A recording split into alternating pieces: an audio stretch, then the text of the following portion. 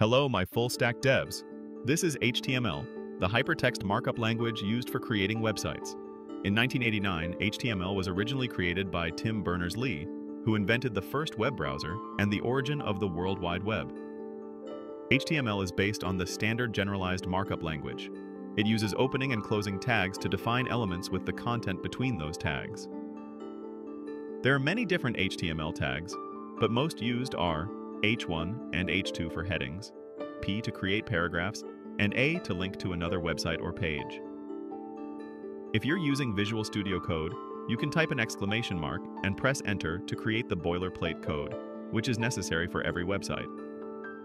In the body tag, we've everything visible on our website like headings, links, or buttons. In the head, there's metadata like a title or imports for style sheets, fonts, or scripts. We can create a simple website with HTML, showing a heading with the content, My Website, and a paragraph below with the text, It Works. This was HTML, the hypertext markup language. If you want to see more full-stack stuff, please like and subscribe.